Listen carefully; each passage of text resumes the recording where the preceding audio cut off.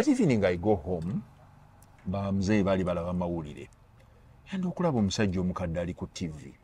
Good evening and welcome to your TV tonight. I'm Bale Francis. We'll start with the main points. So nenyimirira ne mwetegereza actually ne bamzee isababuza. I was just looking at this guy and I'm thinking, wait a minute. I can actually try out this guy. Good evening once again. Welcome to the other edition of this week's Breaking News tonight with your host, Kyebandula Irish.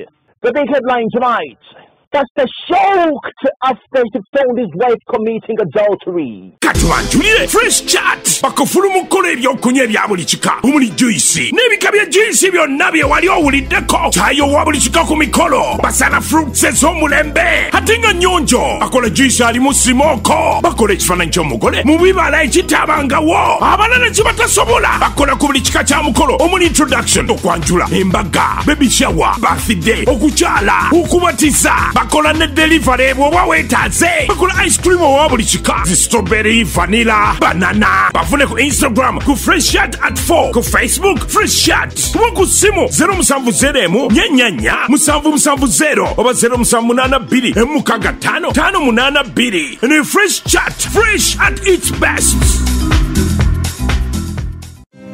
Is ordering your stock from China, Turkey and Dubai stressing you so much? Is it taking you months and months for you to get your stock? Just 1, 2, 3 and trade like a boss you are. 1. Talk to Iran Global Logistics on 0740 152 331. 2. Let us know whether it's sourcing or sending money to a supplier that you would want. 3. Enjoy our unmatched customer service. Trade like a boss with Ryan Global Logistics. Find us at Nabugabo Street, BBC Building, room N412. Call us on +256 740 152 331 or +86 180 723 935 15 or +86 132 502 156 85. Or visit our website on www.rangloballogistics.biz. Rand Global Air Express Cargo. We move anything, anywhere.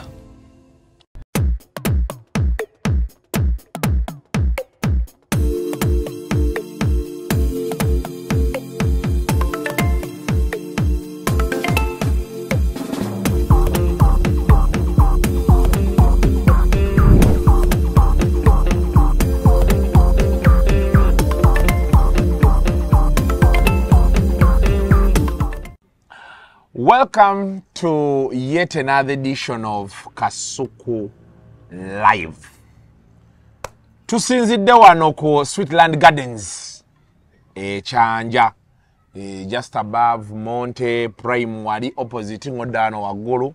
Bobo inaye emikolo gyo, mwagala kola meeting, inayo function mbaga biki, osobola okuba ng'ojja wano ate ekintu n'okikwasaganya. Balina ne swimming pool. Abana ndoza mbawulira bazanya steam sauna ne bar yesolo kubeera nga weegattako. Olunaku olwaleero I'm joined by the famous Irish Kyebandula. Abasinga mumanyi nga Irish Kyebandula naye nga ye Daniel Irish Kanyeres. Irish is your name? No, actually not. Story no nzenji nyumya. So around my senior 5, nina waliwo kijuice kye twasomanga nakyo. Kati kijuice ekyo abantu bangi bali bakyegwanyiza naye ng'ate batya okwogera nakyo. So kati ate ne ngenda mbeera mu frame yakyo ne mbeera mukwano gwakyo ne tukwatagana ne tunyumya. We became very close. So she proposed tugende ku date. Bwe tugenda ku date twagenda mu hoteli ezimu ez'ebbeeyi. Tutuukayo eyo nga buli omu akola order ye. Naye obuzibu bwali bwa ssente nti ye mukazi wattu yalinamu 15,000 nga ninamu 3,000 naye ng'ate ebbiru yali 2,100. So tulya tumaliriza netegulamu katini mbeeko weningiriza ndabo bamwana muwala anasasula bbiru ye nange ndaba engeri gyenkolaki gyempitawo naye nga mukazi wattu ali mu nsawo bw'ajjayo obusanirizo bwesanirira bwekola ku make-up takwata ku ssente. mutuukako naŋŋamba munna ebbiiru yiino gisootingi ne muganze n'ogula 8,300 tinyina 5,000 tugenda okugatagata nga tetuyita. So long story short batuwa emirimu mu ffumbiro. Mwana muwala bamugamba ayoza amasowaani n'ebikopo ze bankwasa ensawo y'obumondo okuwaata. So she nicknames me Irish from the experience. Kati we nayingirira comedy awo ne basajja bange ba Amarula nali noonya erinnya erinaagattawo. So Irish easily fitting. Yeah. Kati ate n'engeri nti Kyebandula lumonde muganda bwakula yeebandula. I thought I could pick on something ekinanyangwira kwe kulonda amannya ago Irish Kyebandula. Oh wow. Nzijukira osooka okulaba nali mu kirasi ki ng'ozannya bali bagiyita batya side mirror. Yes. At that time you were in senior 6. I was in senior 5 actually. At that time? At that time. Oh. Femi yankeera. But did your schoolmates know that it was you? Yes, they knew, but ekisinga okwewuunyisa ate bazadde bange tebaamanya. Your parents didn't know? Yes, nga sho bagirabe banyumira naye nga omwana tebategeera balaba omusajja omukadde. So I think it's people at church abaali bebaza muzeeyi wange okumugamba bambi omwana we bali mukkiriza kulaakulanya kitoni. Omwana nga tusanyusa nababuuza omwana kigwe mwogerako nti Dani gwe tomulaba ku TV kyagwe tiga WBS abeera n'abasajja abo Amarula akawungeezi kamu lwa tuli awo tulaba sho ne muzeeyi ngenda okuwulira nga vibe ndaba ndala nnyo nga musirise naye ngenda okumukyukako bwe nti ndaba bw'atunuulira TV bw'antunuulira ne ŋŋamba kakati omukulu antegedde ate kasita nakyusaamu ku luba bwe nti n'ategeera ono omwana wa mu nju nampita nanzizaako ebbali naŋŋamba aha byatandika ddi ne mugamba mazima galiwo nno tuli mu mwaka mulamba nti mbadde njagala oveeyo and you concentrate on school ne mugamba ate nvaayo ntya twarecordinga dda episodes ahead naye ng'ate episodes teziriwo twarecordinga nga every week on a Wednesday because the show would air on a Thursday. Yeah.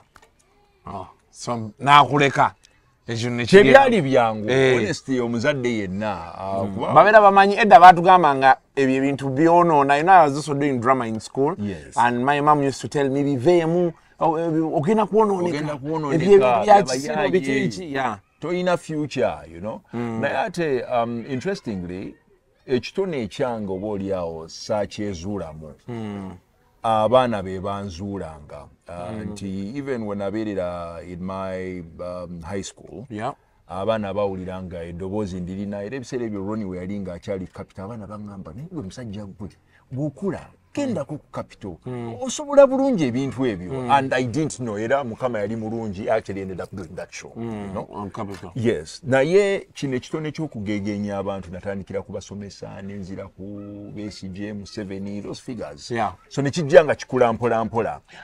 Did you at any one time ever meet Bale Francis? Yes, I did. And so many times. And what did he think of what you were doing? Kati the first time we met twali mu kibiina kuba yali asomesa ku UMCAT. Yes. Yali asomesa phonetics. Yeah. Tuba tuli mu class ya phonetics abaana nga bantegedde dda. Walokera fe yatusomesa oba speech and what? Nanti era speech and language trends. Yeah, speech and phonetics. language trends. Yes. Ezali course units ebizi yali handling. Yeah. So tuli mu kibiina omwo abaana balinze because every new class he attended abaana bayimirira nga buli omu ne yeeyanjula. Yeah, I'm so and so kati bantuukako.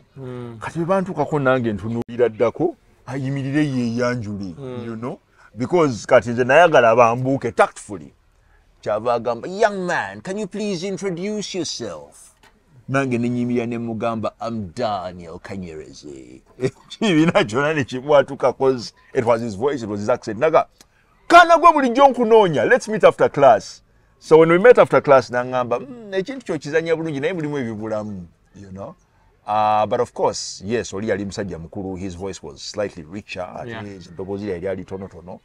But in terms of the act na buli kimu, I think I did a good job at the time. Yeah, but man, you Nabavugamu process. Watuvugamu, yeah, watuvugamu. But man, those are good old days. Yes, they were. To imagine that WBS went down. It is sad. It is sad. It I up to date, I don't know the story of WBS and how it went down.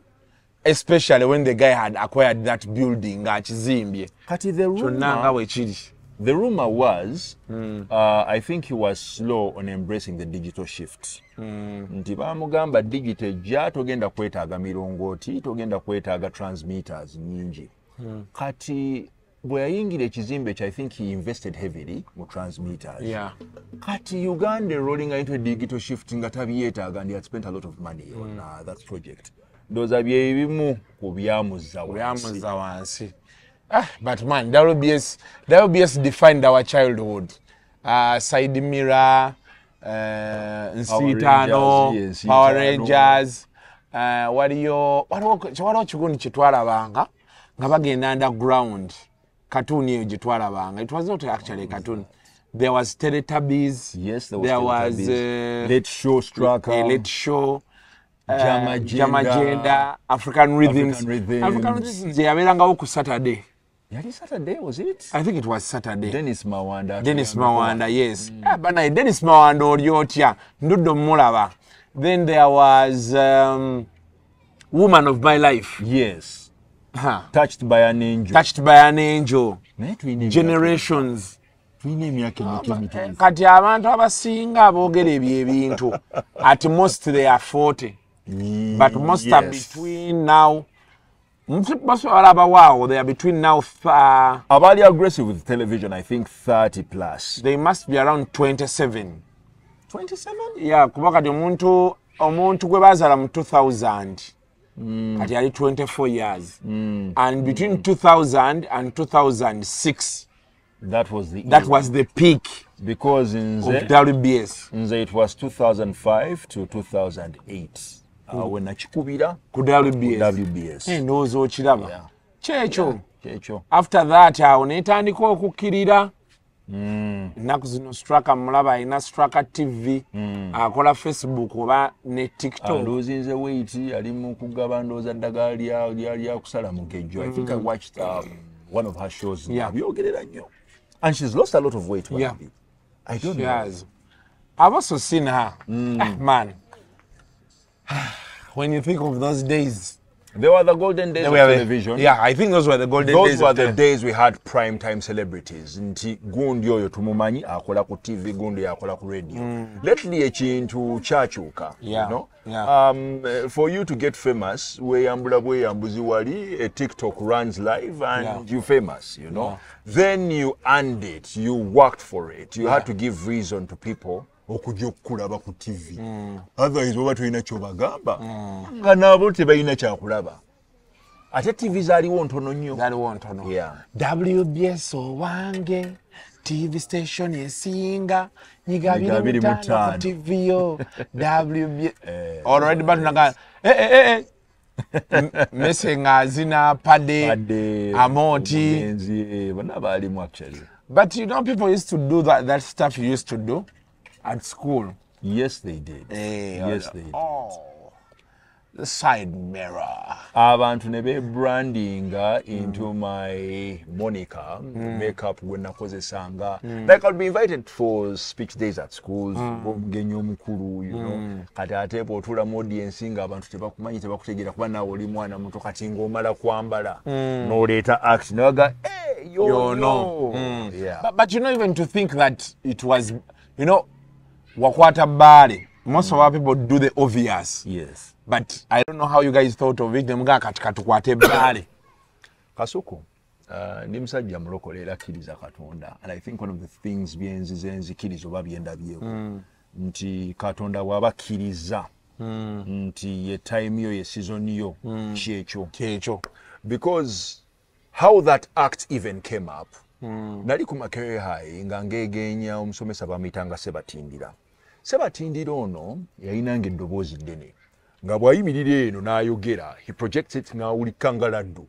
Hello, what are you doing there? Can you please go to class? Abaana ne bavuna emiwabo. So I would actually do that. Abaana ne bavuna emiwabo. Naye nga bagenda okwetegereza Kanyerezi yakola ki? Yababonyaabonya. So bwe mpikinga eddoboozi eryo, abaana ne baŋŋamba naye lwaki togendako mu Amarula? Now, at the time, Bali by a reputation MB. Bali wemula. Their comedy was not clean. And I never saw myself being part of that outfit.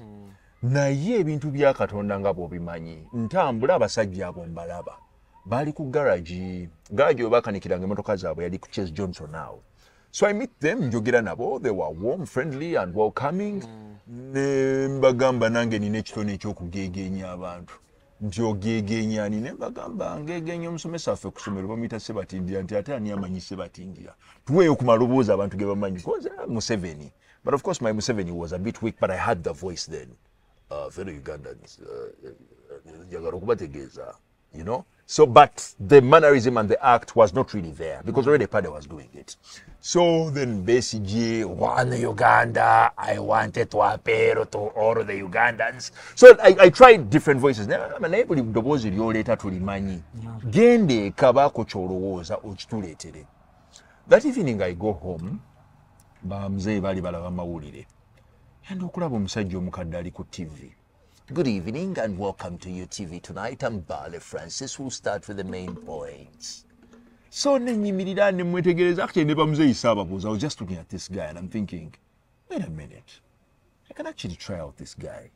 So mmala okubabuuzaako awo kinaabiro kyaffe kyalinga kyekwerwa abaana ngenda okunaaba. Kiro sanga 3 awo kitundu. I start out the voice.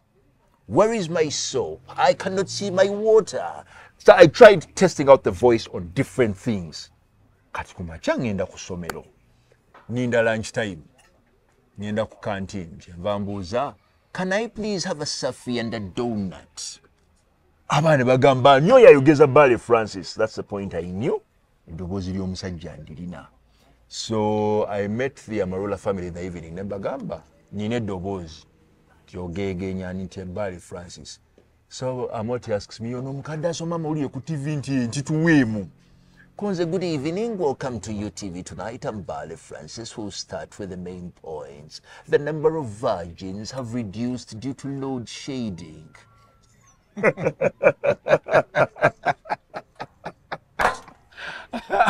Nebifa. Abasajja ne bafenseko. Actually, that's a solid act. So they tell me that weekend tugende ku Wallet Pub e Kabusu to perform. Now, omwana gwe bagamba alina curfew waka. You're supposed to be home by 6 p.m., you know. Nennoonyamu engeri gye nkikola nga sikiraba, sina ngeri gye ngamba bamuzeeyi nti Amarula bampise performing mu bbaala. It just didn't make sense. So kye nakola ne nkubira anti wange omu ne mugamba, mami nekiriwo kimanyi, nafunye opportunity bwentyo manyi bino nze bye njagala. Naye sina ngeri gye nva waka, mbadde nsaba kubira ku muzeeyi obenga ntumya nze ngende neeyiye. So my aunt just did that. Nengendayo ku Wallet Pub. Kati ne babuuza ne kati makeup tugenda kukola tutya.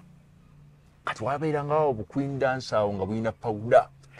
Bapawuda omangu bamotya obije banga wetegese nti netegese. Kati tugenda kukola tutya nti kati ogenda kuyita Museveni oyite Besigye because already bonna baaliwo. Kati yiya byogenda okwogera. Tya naye kati Museveni agenda kwogera ku kintu kino. Nange ne mpandika mawulire gangawo mangu. Twali ku Wallet Pub Kabuuse wa Amon. Nga tugenda live nga bayimba kayimba ka UTV tantalan tan tan tantalan tan tan tantalan tan tan tantalan tantalan tantalan tan tan tan nga nyingira wo. Good evening and welcome to UTV tonight. I'm Bale Francis. We'll start with the main points. It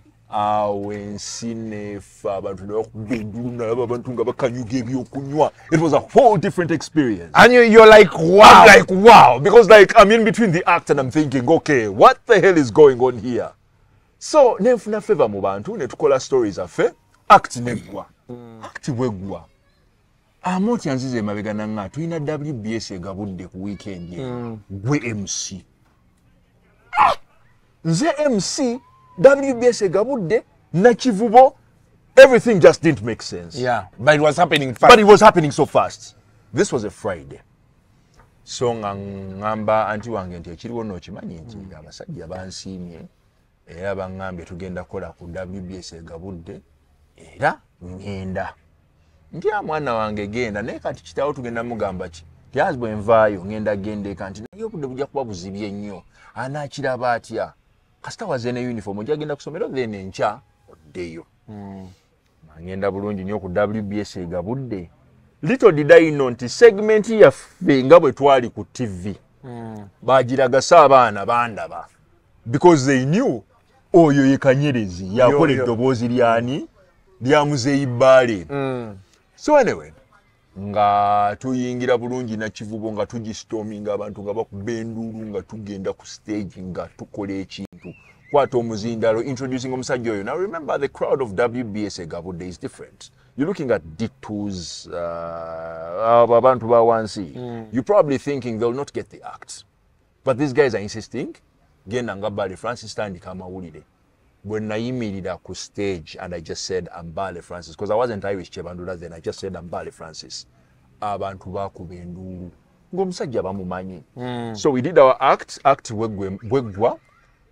Kenneth Kazoba, who was the general manager at WBS, naye kati ali ku Star Times, ayita Amarula agize manju abagamba mmwe, you guys have gold here. Mubadde munoonya TV show. Mulina omwana oyo gwe mufunye. Lwaki temukolayo show nga etambulira ku bintu by'amawulire events, mukole satire, comedy oyo? I think it would be good. So he calls us for a meeting on a Monday. Amarula bangamba wandika proposal. I'm supposed to be in class. Ne banga wandika proposal tugitwaleyo. Nasoma ku olwo. Tubigattagatta tuwandisa oluzungu lwaffe. Tugenze ku WBS, we had a meeting. Now to come back to Temwetaga proposal.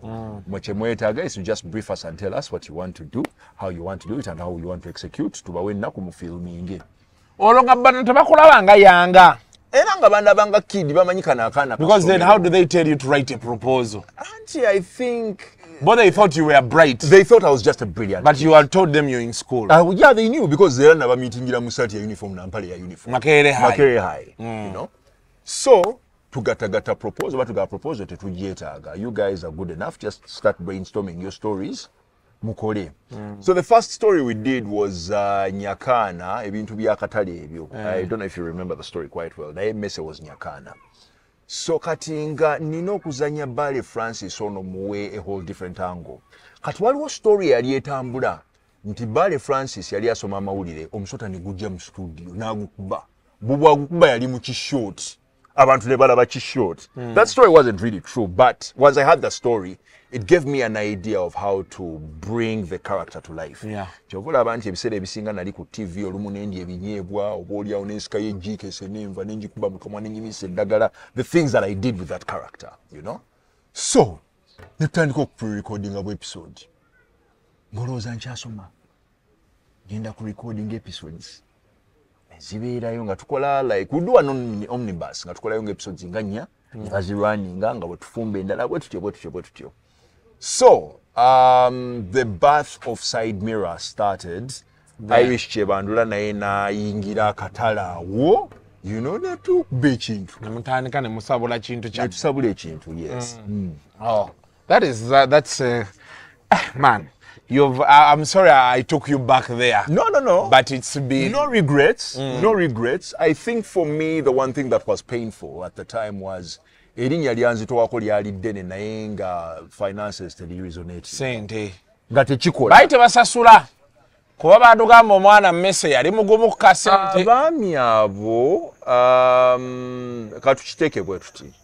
Nti bo basetinga ekintu kyabwe. Nga kyali kyabwe kukifunamu kyali kyabwe. Yeah. So, fe who are young at the time, we did not understand the politics of the trade, you know? Nti waberanga ne talent and you'd look at it more as, oh, these guys are giving me an opportunity to shine, you know? But then again, waberanga wabagezi abatutegerera who would whisper to you and tell you naye, abasajja ku mulyango basolozezza sente, gozeeyo na sente mmeka.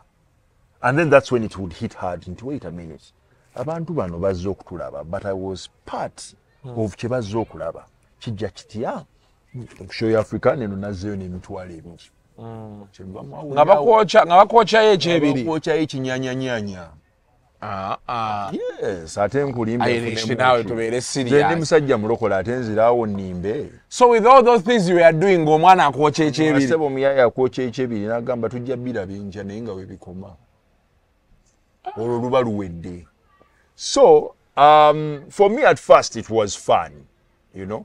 Naye bw'obeera n'abantu abategeera ne bagamba naye show ku mulyango ogwo wavuddeyo na sente mmeka. How much? Navuddeyo n'emitwalo 2. kati naye ku linnya lyo n'ebyokoze ddala wavuddeyo n'emitwalo 2 then kati awo nenneekyawa. Then I'm like, no, I think I need to stay in school. This is bullshit. I can't do this, you know. This is peanuts. Kati awo nange nenneekyangamu. Ne baleeta Prosipatra asoma amawulire naye ng'era tekigatta. So they looked for me. We tried to agree to some terms ezaali sustainable. Era bampayo akasente nga mbutuufu era at the time kaali kanjaamu for what I was offering and considering that I was in school era nga kambeezaawo. At least I would make my high school girlfriend happy. Hey. Kati oli gwe bakuyitirako Irish nga mukyeraba. Twali tweraba. Interestingly, incident eyo bwe yaggwa, mukulu wange omu namunyumiza story ne mugamba nange okimanyi nti baatuwatsiza obumonde ninawaasa obumonde omuwala nayoza amasowaani. He got me some money to take out on a proper date. So ne mugamba ku luno si byakweyiya nafunye sente. Let's just go to a good place and have a good time, you know. I think a little bit innocent. Tetwayingira nnyo mu byakwepiikya, but we genuinely liked each other as n'omuwala oyo. Even as we speak, ne yagenda ebweru n'asoma obusawo n'akomawo ne bbaawe yamuzaalamu abalongo ba mirundi 3. I emceed the wedding. I was paid very well. And we even joked about it with the husband. Era husband we yangamba nti you are the famous Irish. Nti yes. Yamuzaalamu abalongo ba mirundi 3. 6 kids. Yes, 6 kids. 3 sets of twins. 3 sets. Oh, wow. Yes. Naye kati twakolera embaga, it was 1 set. Naye kati as gye bagenda bakomanga bakula, as they evolved, of course, family agenda egaziwa. Yes. Wow. That's a nice story. Man. Those were the years. Those were the years. Things were still fine. Naye kati olunaku olwaleero nsaasira abaana abajja omugamba oli ku TV naye erinnya w'onoolikolera ligguka otandika oddiryamu ssente. Erinnya zibu. Abamu bagenze tebali erinnya taliriddeeko. Omuntu najja n'abeerawo emyaka 2 gumu naggwerayo ng'erinnya taliriddeeko. Erinnya talifunyeemu, abalala be balifunyeemu, ne family tefunyeemu. And it's just wasted years, you know. Naye nze nebaza Mukama nti kyeyanyamba, I think the best thing that I got from Amarula lyali linnya, and they positioned me for what I wanted to become. Kubanga emabega eyo before I got passionate about radio, zinayagala kubeera mulamuzi. You want to be a judge? Yes. Obulamuzi ne mbuvaako ne nga naye balooya bano bambala obusuuti obunyuma. Kebogera oluzungu lulungi. So I wanted to be a lawyer. But then nenga mikwano gyange gingamba, no, you have a really good voice. Genda kukuzi radio. You should try out your voice. Era around my senior 1 na voicing akalango kanga kasooka on radio 1. Era omwami and recording abamuyita Bob Muganga, who later left radio 1 to join NTV. Era eddoboozi lyange n'aligatta n'omukyala bamuyitanga Brenda Zobo. I don't know if you remember Brenda, but she had a very good voice on radio. And Brenda be bantu be nakulanga mpuliriza, because my parents were huge fans of Radio 1, you know. So kati ate engeri iffe gye twali abaana abavubuka ate nga twagala nnyo Capital. So kati Capital kwaliko ba Roger Mugisha, because I used to listen to Roger a lot, and Ronnie Sempanji. And sometimes I would want to practice and get my voice into their range. Nayenga, hero ulira kaloboozi kae kachana chivubuka. Tekanaba kumachiwalinga. But then I got the experience, slowly nentandika okuvoicing obulango. Lumu neneesula mu julumi. Ningenda ku Capital. At the time it was programmed by a guy called Bill Tibingana. Bill Tibingana mu meeting, Bill nangamba nti munne kapiteeno joyagala okujjako abantu betukola nabo.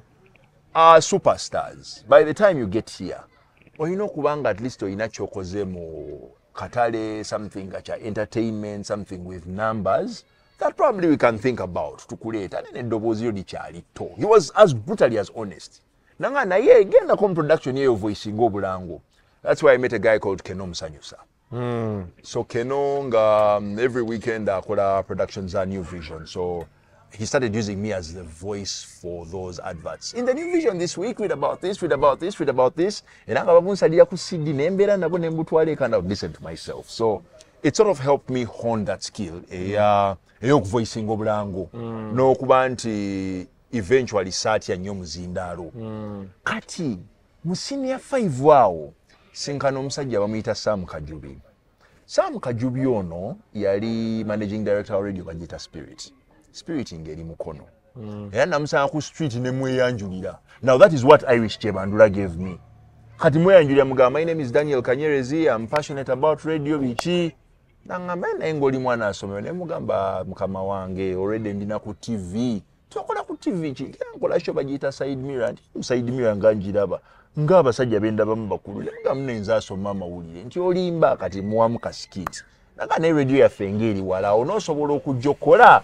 Sina msala gwa kusasula naye ngeri gy'oyagala okola. Jangu tulabe. So nga ndagirira radio jeri mukono. Kati musajja tusikola sina bulungi sente zenyingiza. How do I manage to do a show on radio on Saturday? Kino bakadde bange bagenda kunyigira naye nzize nkyogera. Bye bakutuma amanda ag'olukumi n'oleeta ga 7 office ebisatu ogakirizeko transport akutwale mukono n'akuzza. That's what I used to do. Nenge nakolanga show bagiyitanga country walk ku Spirit. Nechi juice yao bakiyitanga Kilusi. Kyali kiwala kinene nga kirina ebintu. Naye nga tukola ffenna she mentored me mpola kati ate ne ntandika okuyiga radio mpola nti ne bwe nadduka ewaka after my senior 6. Waddukayo buddusi. Muzeeyi nga ntaddeko embiira takyayagala kundaba ku TV. Nalina okuzzaako embiro. Because one already nali ntandise okwesementinga mu katale. Nga ntuuse ku byengedde. Nvuddeyo gye bawaata nsemberedde ku lujjuliro. Ate kati nve ku lujjuliro ate nzireyo eka nkoleyo ki. That is why ebibuuzo byange bwe byaggwa nalwalamuko mu bibuuzo so ebimu saabimalaayo natawanyizibwamu but still I did some papers. Naye ebibuuzo byange bwe byaggwa I asked my aunt akube essimu ewaka nsabe. Muzeeyi n'agamba omwana tetugenda kukuwa. So I called my uncle because then nali nkubira ku call box zine simu ze twasasulanga n'osasula ebisatu n'ofunayo unit n'oyogera. Ne mukubira ne mugamba mami azze kuntwala n'angamba toyina gy'olaga sigale waka ne mugamba munne kati omukazi azze nze mukolere ki. But I knew ebyange n'omukulu kumpi byali biwedde. Yali akozeko kyakoze. I needed to forge ahead, you know. So kwekunduka ewaka ne ngenda nembeera Mukono. My late mother had built a house there. So it was easier for me to stay in Mukono ne ngenda ku Spirit. Kati ate nenfuna obudde obujja okukola emirimu gya Amarula. Kati Spirit bagulawo radio bagiyita Bob FM. It's a country station. So bagulawo Bob FM era omukozi gwe basooka okuwandiika yali nze because I was already doing a country show and I had an understanding of the music, so I became the scheduler. Kati awo ne baleeta Jimmy Jones 75, ne baleeta Ken Love, ne baleeta abalala obooli awo akatale bekataategeera nnyo but ne tuzimba ekintu ne tukitandika okukola shows ku Bob. So Fat Boy identifies me from Bob, he takes me to Sanyo. You worked at Sanyo? Yes, I did. I didn't know that part. I did. Nakolanga n'omukyala bamuyitanga Crystal Newman when Banji died. Omugenzi Banji okujjukira. He used to do a drive show kati baali banoonya omuntu to replace Banji. Kati munanga kati kaagwa wange. Fat Boy hosts me as Irish Kyebandula on his Alive and Kicking show. Nawulira nga kakidi kalina vibe. Nangamba, do you work on radio? Nga mpulira there's a touch Jolina, you know? You're not just a guest. I'm on a country station by Jita Bob. And then he loved country music. Kati on Bob FM, I was calling myself Danny Ray. Kati nga because there were split personalities. Nga tosobola kumanya nti oli Irish, oli good. So he listened in and thought, okay, this kid is good. I could give him a chance. So he gambled with me. Netukuba drive ku Sanyo. Fat Boy? Yeah, Fat Boy. Fat Boy yali PD. Fat Boy was the PD, yes. He did a good job during his time. He did. Very creative. Sadio Bambi namwagala nnyo because he's a master of the game. Everything radio achimanyi. He will do production, sweepers are just mixing, he will do an on-air show, he will do even the production of content production, like the backroom stuff, nebyo mass of your nabikola. Yes. I think omusajja yasoma accounts. He didn't study radio. Oh. So he's just passionate about the game and the trade that it was nice being in his space, being in even some of those skills. Out today. Yes. He was a really good man. So you've been a radio journeyman. Wow. And people keep asking, and it's Kachengendo Sembia Wari. So you leave Sanyu. You move to? And again, that Kyebandula, I had a stint there. Why? Omwami gwe bayita Fred Kafooko alina sente ze yankuba mu maaso butuufu ngendo nali sizifuna and akasente nali nkeetaaga, you know. Then I was still a child. That was which radio? Vision Radio. Vision Radio. Yes, Mbara. Kati then at the time nga tojja kunyumiza bya career, you know. Ngoyagala sente. Yagala sente ntuuse ku byengedde ate njagala kimu sente kiki yakyo ngamba. So I moved to Mbara, I worked there, kati nenvaayo. The irony was I came back to Kampala and I read Real News. Ng'ovudde mu comedy. So omusajja bamuyita Christopher Wanobere. Christopher Wanobere ono, Sean Kimuli, Joy Doreen Bira, be baali ku NBS. NBS, yes. Kati, no, actually, nga sinaakuba meeting, and a meeting guy bamuyita Usa Segawa. Was it? It was, I think it was a bouquet day. It was a bouquet day event. Something chembutikizi na chivubo embutu yembutikizi. So I'm there usangamba tunonya nasoma mawulire. Nemuka negwerekera okunzanyisa nangamba gwe jangu gwatoloza bili ebya Irish oloza abantu babimanyi oli Irish abira nennoni gwe jangu ngoli clean soma mawulire gwo. So of course nagenda ne confidence yange n'oluzungu banteeka mu maaso ga teleprompter. Actually, tewaliwo teleprompter rolling abakwata nga mpapula za gundi ze bali batayipinze kule bateeka wansi w'eriiso lya kamera osoma ebiri awo. So nimbijobojjaawo sajja ne baga akaana nno kajja kukola. So Christopher Wanobere hires me as a news reader. So by finding out much later on nti ate gwe tuwadde omulimu si abadde akola comedy nga Irish Kyebandula naye nga tuleda amawulire natandise ddo gavuga.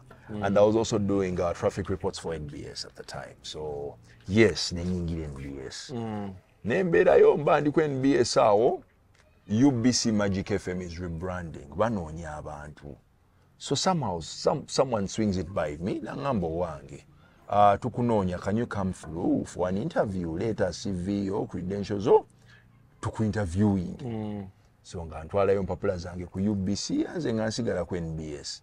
Kati they hire me for Magic FM bansaba okukola a talk show on radio naye nga simanyi nti ne talk show bagikalinga ne bagiteeka ku TV. So of course my bosses were a bit unhappy and NBS nga balowooza omusajja atuliddemu olukwa alya mu lulime ne mu luzise. So I was asked to choose one. Ate munaye omusaala gweri gwo at least gwali tangible as compared to what I was paid at NBS at the time. Ninyindi. UBC ayinako time ng'esasula bulungi. UBC sijja kulimba that time emitwalo 8 gye baatuwa ng'ogiwulira nti 8 nga kati no wali osoma amawulire ng'oli ku mmeka?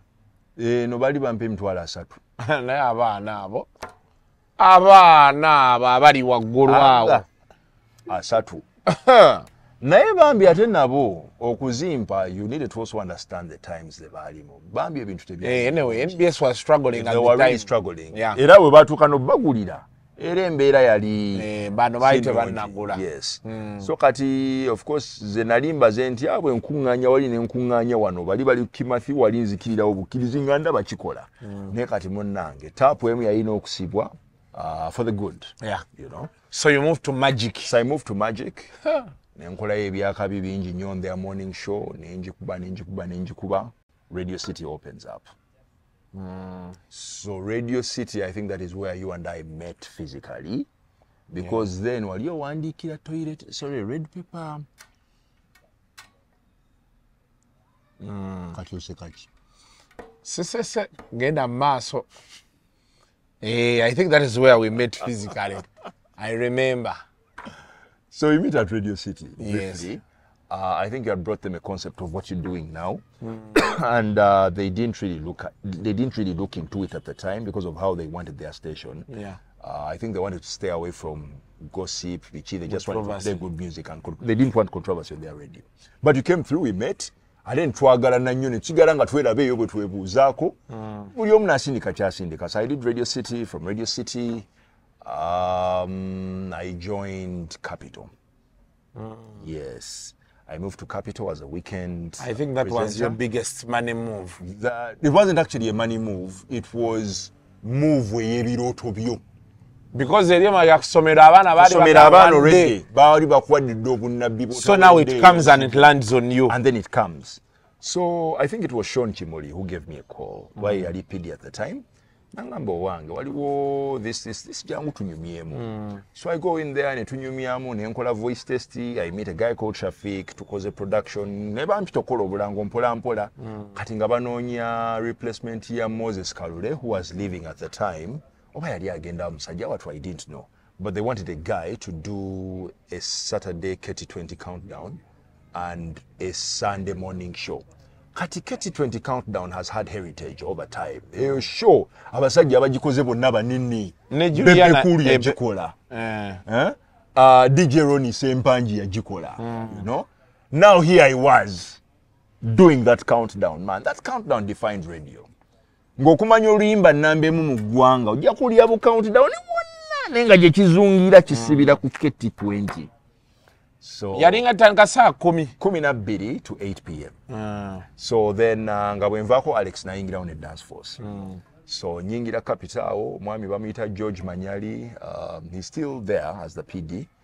Nanesiga with sitting in for different presenters kati atao. That is when my career as a radio presenter or personality flourished because nafuna opportunity to be juggled on different shows. Nga bokumachayo batebaliwo Irish gundi taliwo jangu nejja nochapa. Te Flavia taliwo nojja nokwata mu AM to PM. So it gave you an opportunity okuba nti owulirwako buli mwezi. Ne radio kujimala all round. All round. Yeah. Yes. Noboliawo nokuba mu late date. I remember the first day I did late date I was like, what? I'm here. How? Nenzijukira abaana mikwano gyange. Nti abaana abo. One of those things that I remember, olumune getting a bit emotional. Omu kubwa yankubira ngadi ku late date. When I had actually officially like assumed the show. The show, yeah. Yankubira nakaba amaziga nange nempulira okukabira ku mpewo. Nangamba ddano olyoti akonze gyendi ontegedde tinedda njogera nani ntoyogera nange Benja. Bwe twasomanga ku Grace High na Mavundu. Musajja gwe Katonda nga mulungi.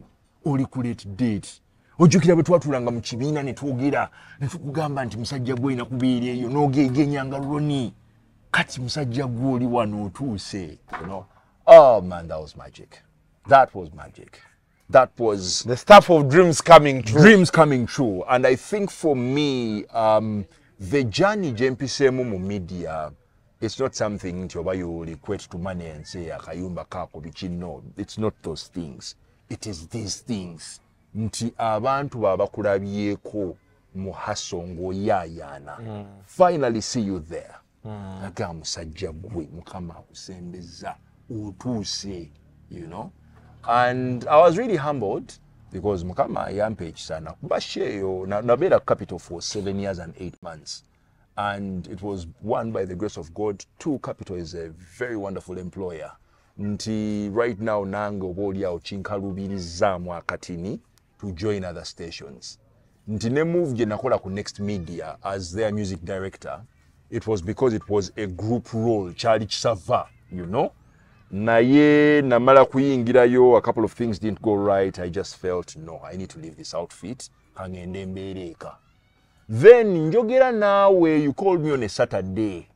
Nongane musajja gwe bintu bya relationships bino bye wakolanga byotegeera ndaba abaana ku TikTok, they are wasting time, they are playing. Oyina ka studio munju genda maaso g'omuzindaalo oyogeri gonkomyawo ku TikTok okutandika okunyumya emboozi zange za love the relationship. And actually I have to thank you for that. I need to give you your flowers, otherwise oba oliawo my studio would really just be doing bulango nga bwe buzze.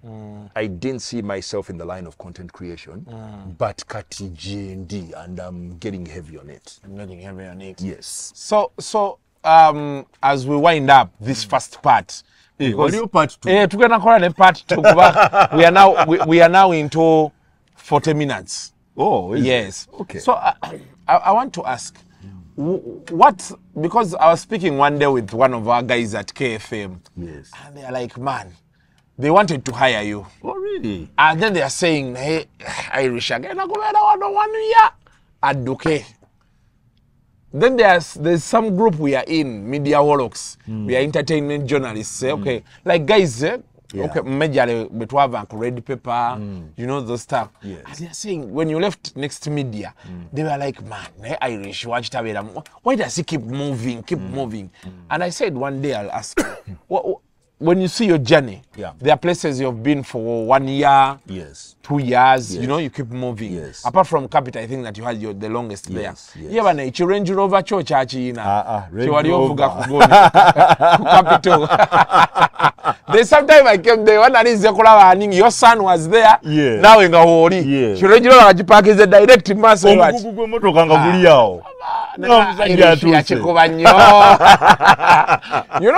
one thing I like about Capital? Yes. They they may not be very big stars, but at least it's the station I know they pay money. Yes. Capital pays. The Flavia now we are akamoto kako kali ka RAV4 nga bwakajja. Yes. Brand new konna kali. Kworo naliwo. Najja. Everybody, congratulations Flavia bichi. Nenturo yakamoto kabenti. Yeah, sajja bafuna sente wano. So when I saw that Range Rover, I was like, man, Irish, you've really hit it. Range Rover yo, nebaza mukama nti navuga ku Range Rover. Era kati omuntu yera tasobola kudya kuneragira ko kungamba nti kunyumiza mbozi za Range Rover. Ekitegeeza kati gwe Spice tasobola kuvuma. Era inavuma.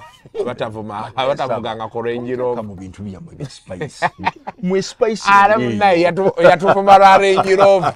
Akati gwe yagivuga 10 years ago. Was it 10 years? It was like how many years? Because it's I like got that Range Rover in 2017. It's almost. Yes, and I drove it to about 2020. Yes. Range Rover yo, naye mukama katonda atugulira byetasobola kugula na mikono gyaffe bana ngalo zaffe na busente bwaffe. Naye nebaza mukama nti navuga ku mulimu gw'emmotoka ogwo. Naye ombuuziza Range Rover love story yaffe yakomawa veka emasanafu. No, actually I was living in Lugala at the time. Mvuga Peter Kasubi nankulabye nzikirira Makere ntuka kubitala nsala. Mbana kaita ku Makere College School ngendo kuwulira. Nga kiki kigenda mu maaso. Kumbe ebyuma bitandise okugwa mu kubo. Yes, parts of the car were falling on the road. Kati nenjisiba ngenda okutunula emabega nga some vital components nga n'ababoda bangamba why isibe motoka bichinga ne gundi eno belt timing belt. Yes, nga naye egudde mu kubo. So emotoka ne bagisindika ne bagiza ku kubo ne bagiteeka ku kakariya eyo netwale motoka eyo naye nenda kunyumiza akaboozi akasesa. I was in a church service 3 days prior. Omusumba wange nambuuza mukama abuuza oyagala vuga motoka ki? Ngamba njagala kuvuga Range Rover 2017 at the time kuba gye nali njagala. It was a Vogue. Na Vogue gye nali njagala. Sena ngamba mukama akwadde motoka eyo jja givuga. 3 days later my car parts started falling out. Omusumba mwenyini ansanga mu kkubo nga nyomawo kanyoome ngenda ku church na ngamba Range Rover ebadde kile mga ate ebyuma tebyagize mu kkubo na ngamba Stan yakiwulidde kati atandise okuzoganya naye tofaayo ako kabonero emmotoka oyina ogivaamu gikole ogitunda. And that's what I did. Agikanika bulungi nnyo ne njitwala ku kibanda ky'emmotoka naye musajja gwe nagiguza bwandabako ndowooza emigo gyagenda okunku era bwakubuuza nga nkwegayire tomuwange ennamba yange. Nyamugamba musajja yazze buzi simanyi gyali walala. Kubanga emmotoka eyo bagiteekamu injector pump. Kati injector erina okugiyamba okulinnya ensozi obulungi. Naye nga erwawo ng'era ogirinya owulira erwana banteeramu kinjector ekikyamu.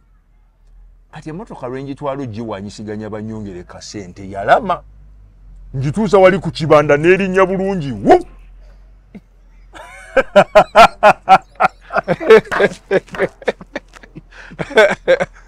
nomala okukwata sente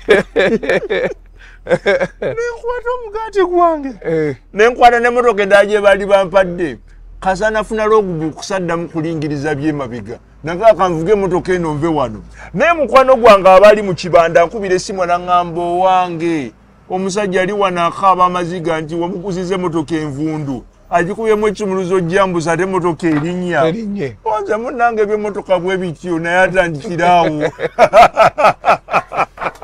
gwe wali ofunye eyo nali nfunye actually nali nfunye ka Volvo naye ng'ate ne ka Volvo ako nange ngenda okuketegereza ng'ate nange bampadde mulambo ate nga fuel gauge olowooza ekola ng'akalimi kagwayo tomanyi mafuta gonywa nga ne bw'oteekamu amafuta tekambuka ebintu bya Uganda bannange womalirako nga nawe tebakulekedde bannange ebintu si byago but going back wali yes. why these movements, all of these? Okay, those movements can be attributed to so many things. Number one, ngenda kwogera ng'omusajja omulokole. Moves ezimu ze nakola at the time zaaliko obusibe. Obusibe. Mu bulokole batusomesa obusibe nti bw'oba tonaba kusumululwa nga sitaani akuyigganya akuteekako embeera. Mu mbeera ezo mulimu ez'obusungu, obutakola kusalawo kulungi, okupapaapapa, okupakuka, tolowooleza mu element yo. You know? You lack the spirit to discern what is right from what is wrong. You know? So emyoyo egyo gikulumba nti akantu katono nnyo omuntu agamba ekintu kitono nnyo n'ogamba what the fuck is he saying? You know, I can leave this place and go elsewhere. Ate nga bambi bakwegayirira, they want to keep you, but you're thinking maybe it's about time I get onto something fresh. Naye kati ekyo saakibikkulirwa era saakimanya until I experienced mu bulokole kye tuyita deliverance in 2015 nti when some of these things left ebimu ku byannyambako okubeera ku capital okulwayo the time that I did there. Yes. Irish oli mulokole ndi musajja mulokole osabirawa ntera okwekweka emutundwe ensangi zino gye ntera okugenda wa Pastor Tom naye ate waliwo ne church eziri okumpimpi mwe ntera okwekwekako ez'abasumba abaninaanye because sometimes ogenda okulaba ng'eri either wala oba ogenda kuvaayo pretty late noga kansabireko wano okumpimpi.